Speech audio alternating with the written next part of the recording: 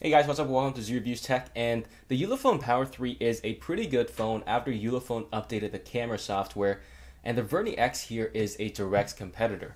This is a big battery MTK phone just like the Ulefone Power 3. It has the Helio P23 processor, 6GB of RAM, 128 gigs of storage, which is the big difference between this and the Ulefone Power 3. The Ulefone Power 3 only has 64GB.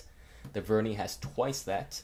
And of course, this has a massive 6,200 mAh battery. Now, the Vernee X and the Ulefone Power 3 are close enough in terms of everything that either phone could win by a very narrow margin, but let's see who wins in this. So this phone feels very nice. In my opinion, it feels a lot nicer than the Ulefone Power 3, even though both these phones are made of metal.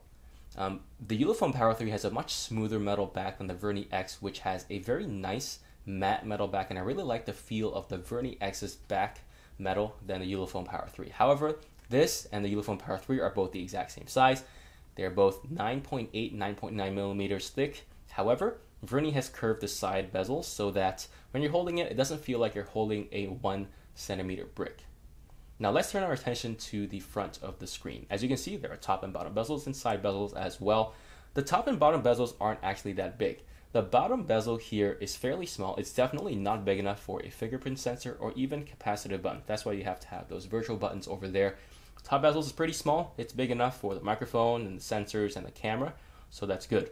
The side bezels, though, are bigger than you think. If you measure the distance between the glass, like the screen, up to the glass of the phone, it's small, but then the phone continues curving outward. So the bezels here are definitely bigger than you think. That being said, the bezels on the top and the bottom and the sides are definitely very small for such a big phone with a big screen and a big battery. The one downside to this phone is that you do not have a headphone jack. You have to use the included USB-C to headphone jack adapter to listen to music, unless you move to Bluetooth, which thankfully works well. The one upside to this would be the included case. It is higher quality with the bumper on each corner, meaning that you don't have to buy another case to replace this because the original case is too crap. It's actually pretty good, and I've been using it for quite a long time now, and I like it quite a lot. All in all, the Vernee X has excellent build quality, but it is a bit big to use in just one hand. On the Vernee X is a 2160 by 1080p resolution on a 6-inch display, and the screen looks quite nice. Text and news articles are super crisp when you read them on the screen, and the colors are very deep and saturated. These photos look definitely quite stunning on the Vernee X. I will say that immediately after using the Ulefone Power 3, the screen on the Vernee is definitely a bit warmer than Ulefone Power 3.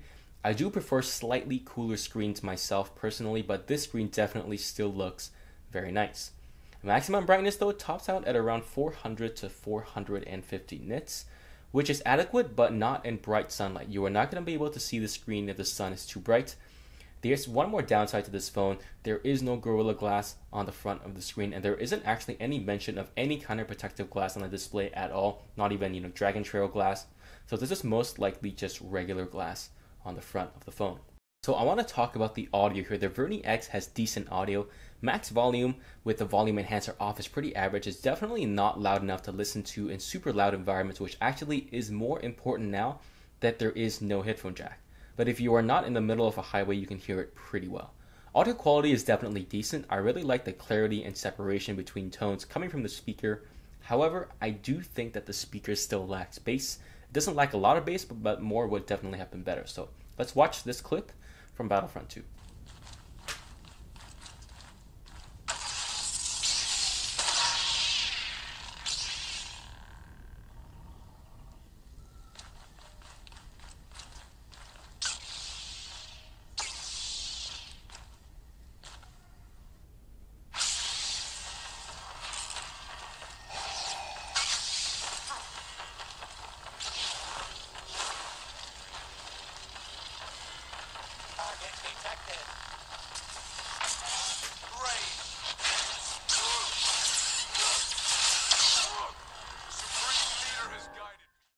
Alright, let's talk about the battery life. I already talked about the battery life in the full battery benchmarks gaming review. And let's talk about battery life very quickly again. As you could see, I didn't use the phone that much after that video. I was pretty much testing the standby battery life. And the standby battery life here is okay. As you can see, I've had this phone on for about 3 days now, and the screen on time is about 7 hours and 14 minutes. Obviously, this is super heavy use, YouTube, gaming, benchmarks, among other things. I rank quite a few benchmarks on this phone. In fact, I think the standby battery drain on the Vernee X might actually be slightly better than the Ulefone Power 3. That being said, battery life on the Vernee X as well as the Ulefone Power 3 over here are so good that I don't think there's going to be a huge difference, even if the Vernee X is very slightly better. The one downside is it took me about 4 hours to fully charge this phone up, and again, I didn't have a quick charger, so I couldn't test that either. Alright, let's talk about software. It runs Android 7.0, and Vernee hasn't really promised anything with regards to updating to Android 8.0 Oreo anytime soon. Software optimization here is better and worse at the same time than the Ulefone Power 3. Swiping between home screens and going to the settings and everything is super fast and fluid. Definitely 100% faster than the Ulefone Power 3, no question about that. However, it's kind of weird that when I'm swiping up from the bottom of the home screen and I compare that to the Ulefone Power 3 over here, it's way slower compared to the Ulefone Power 3. Look at that. Look at how instant that is compared to what I have on the Vernee X. All right, watch this. It's so like choppy and laggy. But if you compare anything else, it's so much better on the Vernee X compared to the Ulefone Power 3. And swiping between home screens, this one is more fluid, even though they're both the same speed in terms of animation. So I definitely like the overall software experience on the Vernee X better than the Ulefone Power 3, except for this, where it's kind of slow and kind of laggy. This is very weird, and I do hope that Vernee will fix this particular issue in the future. So the Helio P23 does a pretty decent job at launching apps. It's not as fast as the Snapdragon 625, which is still slightly slower, but it still does a pretty admirable job at launching apps and launching big apps. There is a little bit of lag, I will admit that, but it's not crazy. So it's definitely very usable by regular people who aren't tech crazy. Maybe someone like me or someone like you who frequents this channel a lot. However, once you load those apps into memory, then they launch instantly because there's 6 gigabytes of RAM, and so you can store a lot of stuff in there absolutely no problem. And the one thing I want to show you is that this phone has 128 gigabytes of storage, which is absolutely insane. Again, I could store so many videos, so many TV shows and movies on this phone without even using an SD card, which is pretty awesome. I also played many games in the gaming video. It can play pretty much anything on lower settings and there isn't much lag. There is some, but not much. So here's some gaming video for you to enjoy.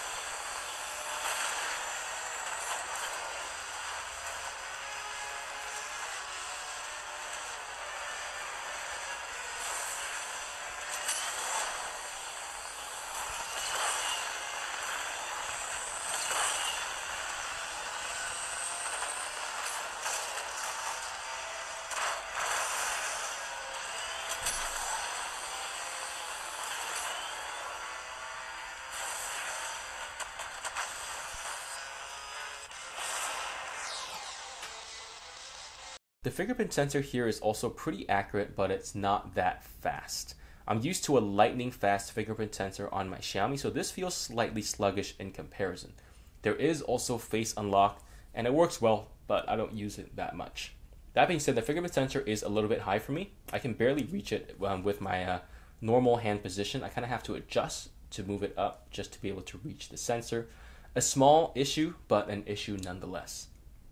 The Helio P23 does support VoLTE and ViLTE, but unfortunately my carrier doesn't do so, so I couldn't test it. However, I was able to get 4G LTE on my carrier in Canada, and as you can see, the speed test that's running now, the speeds here are incredibly blazing fast. Reception is also pretty decent as well. It's definitely better than the Maze Alpha over here, which does have the Helio P25 and not as many Wi-Fi LTE options and features.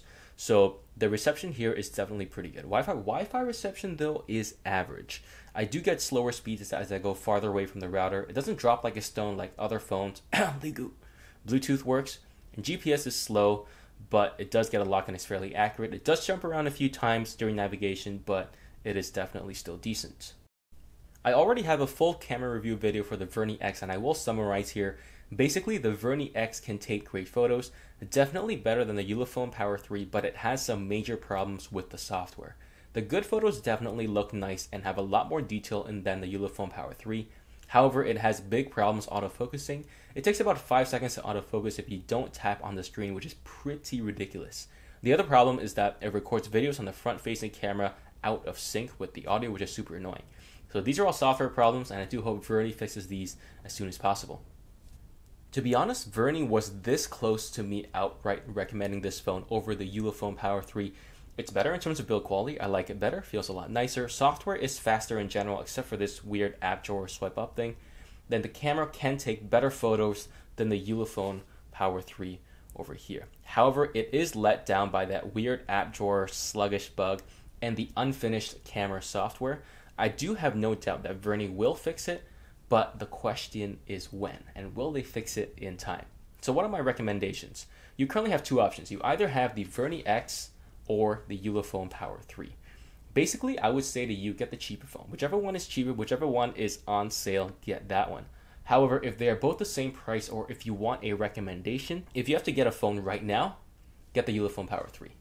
Because it works, the camera software does work, and that's all good. However, if you are able to wait, and Vernee does fix the camera software on the Vernee X, then the Vernee X will be a better phone than the Ulefone Power 3. So to summarize, if you can wait, Vernee X. If you cannot wait, Ulefone Power 3.